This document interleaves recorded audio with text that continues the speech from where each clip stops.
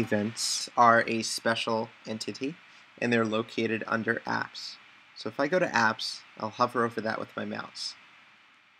If we go to events, this is our list of events that is on the site.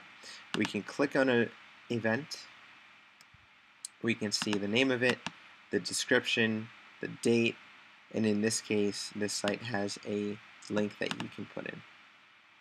So you can update all those, you can save it out, or in this case I'm going to cancel and go back to the last screen. You can go ahead and delete an event. You can see the date at a glance. You can add a new event, which is probably one of the most frequent functions you'll be using if you do have events on your site. We hit cancel. I'll go back.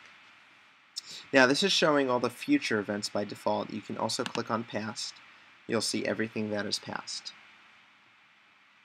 And you can still go in and edit those if you needed any reason to. If, let's say, it's listing as a past date, but, oh, I labeled this as 2015 instead of 2016. You can do that, update it there, and it will show as future at that point, and no longer show as past.